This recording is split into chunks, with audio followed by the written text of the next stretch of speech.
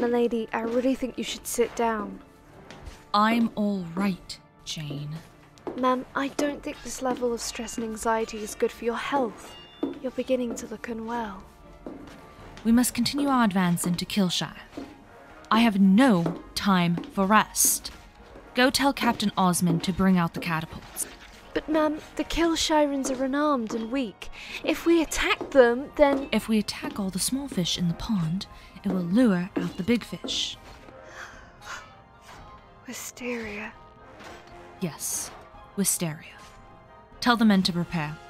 Our battle starts now.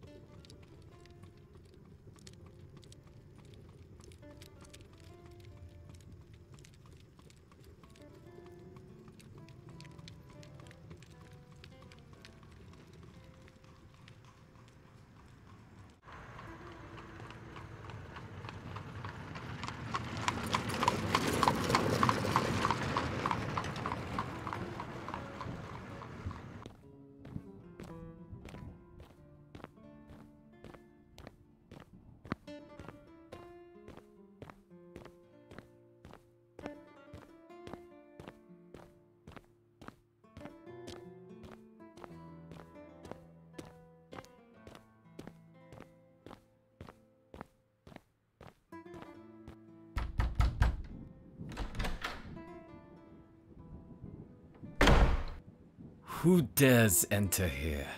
In the mansion of the great and powerful lord? Oh, you're the Queen's messenger. The one peasant whom she took a liking to. Oh, well, please, please, come in. We've been expecting you. May I take your coat? Thank you. Please make yourself comfortable. Ah, yes, introductions. I am Lord Diego. Oh, but you probably knew that.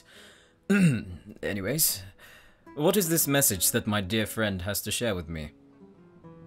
Ah.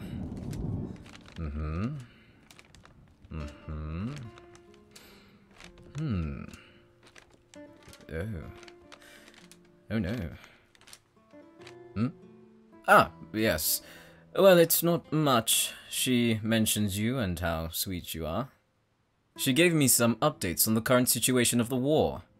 It seems like she's in Killshire at the moment. Oh, no, don't worry, dear. I'm sure she's fine. She and her father were built to lead. They are smart, strong-willed, and very scary when they need to be. She's determined to end the ongoing war between us and Wisteria. I'm sure it'll work out. Though if she continues to use the tactics I think she's using... Ah, no, don't worry about it. How about some tea? Excellent!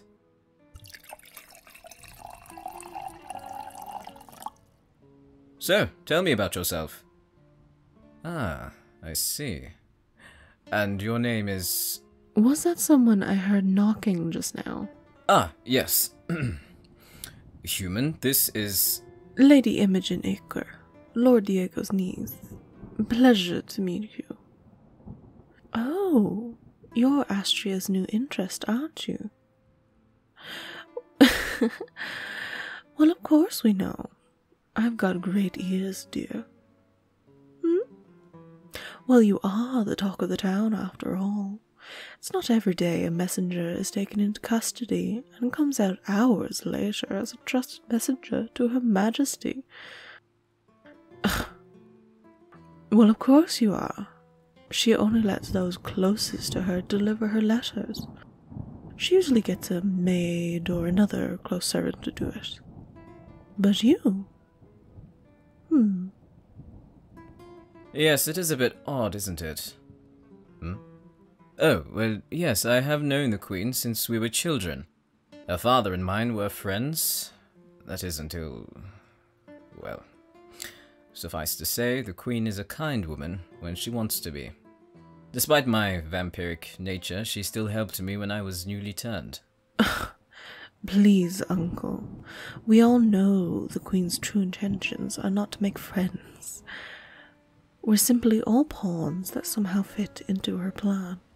Imogen, that is unkind. The Queen has done more for me than my own father did. The Queen refused to marry you as soon as you turned. Uncle, she has done nothing for you.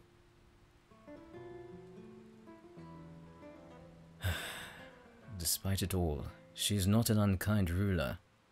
She could have killed me or sold me out when I turned. Instead, she offered me her blood and a mansion secluded on the hill. She changed the way people saw non-humans in our village. Yes, she could have killed you, but she took my father instead. Look, human, if I were you, keep your guard up around her. She speaks kindly, but her intentions are not always what she says they are. Look, believe me or not, I don't care. But keep your guard up.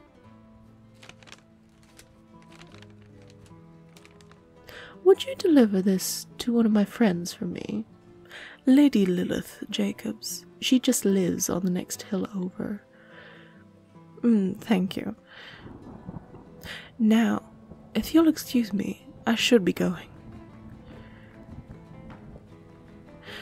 Look out for yourself, won't you?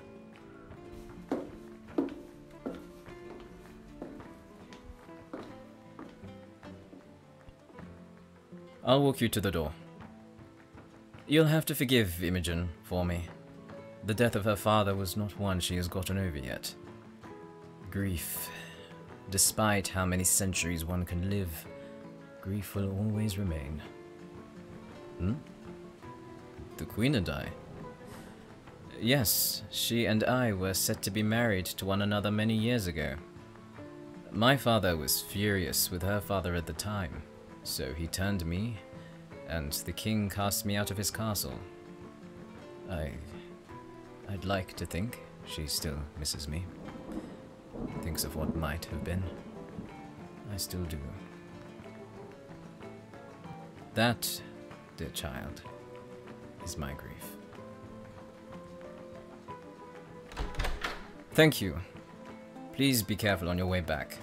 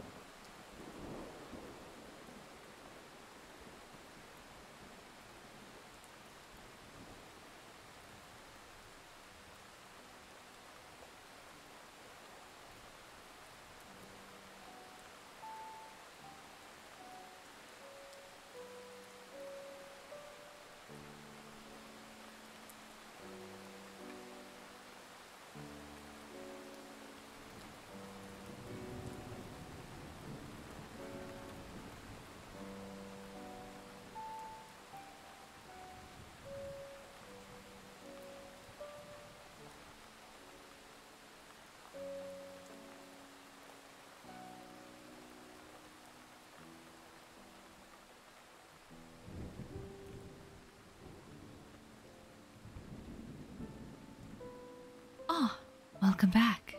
I do hope your work for the day went well. Oh, I'm sure you're exhausted.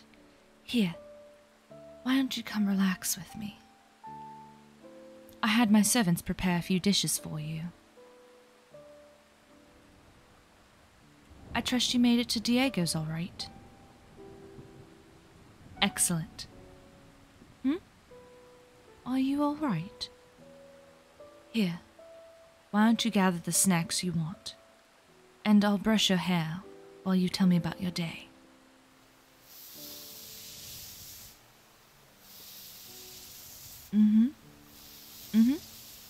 Oh, really? Then you went to Lord Diego's. And?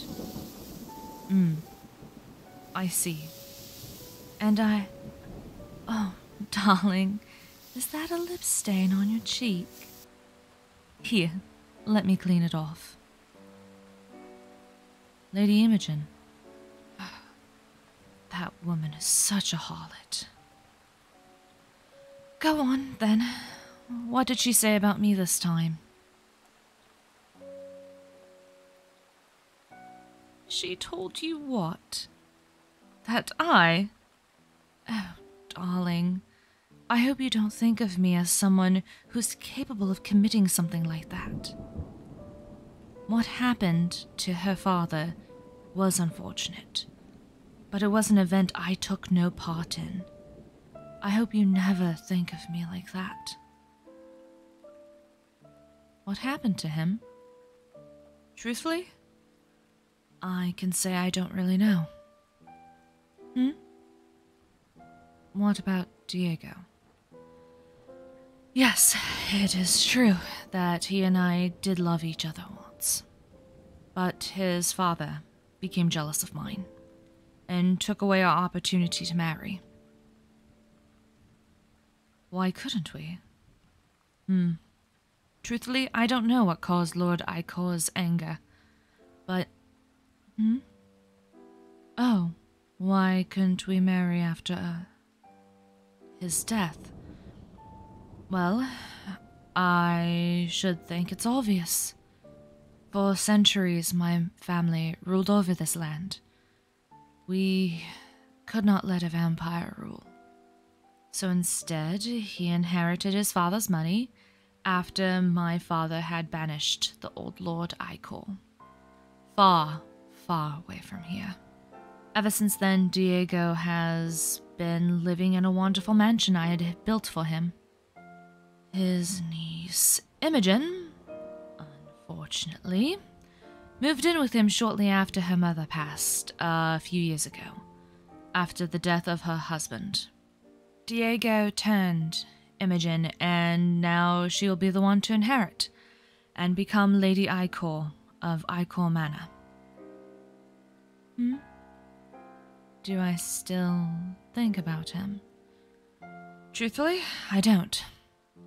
There's nothing I can do to change what happened.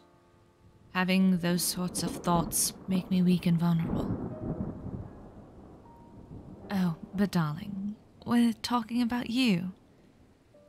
Do you like sweets? I'm glad. Which one's your favorite? Perhaps I can have someone prepare it before your next reading lesson. You like them all. I'm glad. I like all of them too.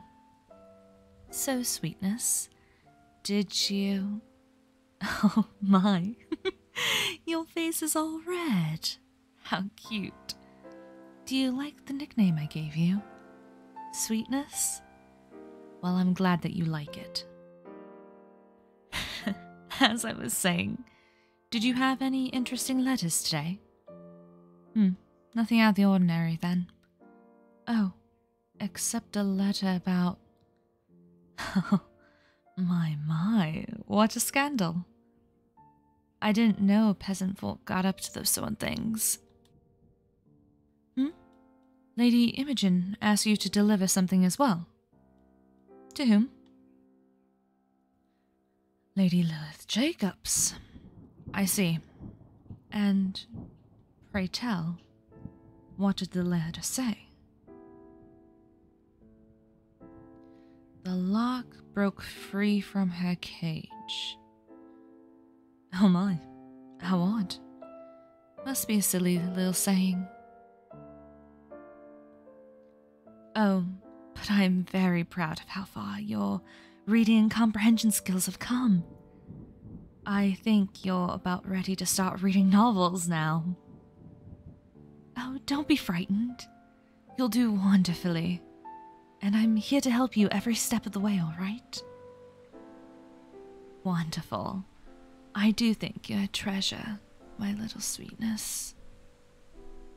Ah, I almost forgot. I have another letter for you. Would you read it out loud for me? Yes, yes. It's an invitation to a tea party event I'm hosting at the end of this week. So, will you join me? Wonderful. Be here at 6 o'clock sharp. Don't keep me waiting, sweetness.